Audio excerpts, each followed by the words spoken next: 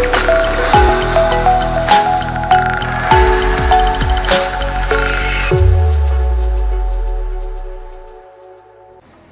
I'm Zachary Taylor. I'm Technical Director here at RWDI, and today we're going to talk about why and how we test bridges in the wind tunnel.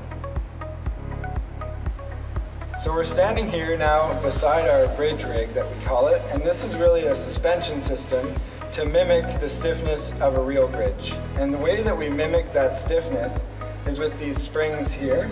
So they support the vertical motion of the bridge. And we also have these springs here going horizontally that mimic the torsional behavior of the bridge. And so by changing out those springs and adjusting them, we can match the stiffness of a real life bridge or a full-scale structure.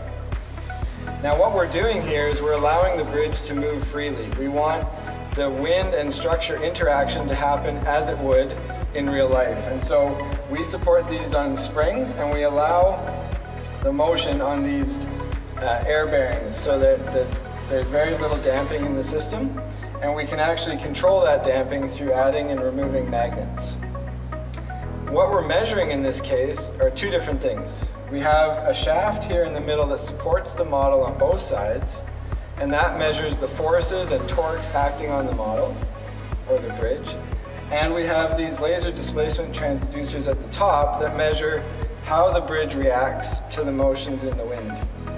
And so what we're able to do is subject this bridge to a number of different wind speeds and see if we see motion that would be something we're trying to avoid on the real structure. Now when we go through these speeds, what we're trying to do at each speed is to get the bridge to move a little bit.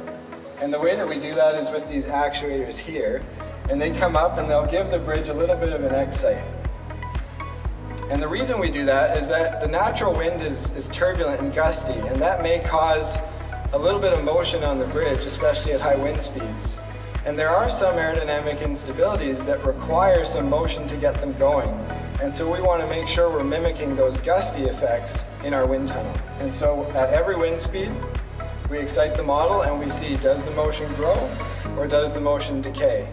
And what we're all hoping for is to see that motion decay over all the wind speeds that a bridge would ever see.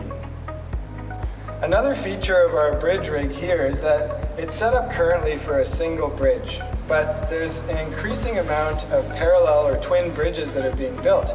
And so what we've been able to do is make a modular design. So this whole rectangle in the middle here, we have another one of those, and we can actually put two side by side to model two bridges dynamically at the same time. So this helps us both to understand the interaction of those two bridges, which we've seen is very important, and it also allows us to be efficient by testing both at the same time.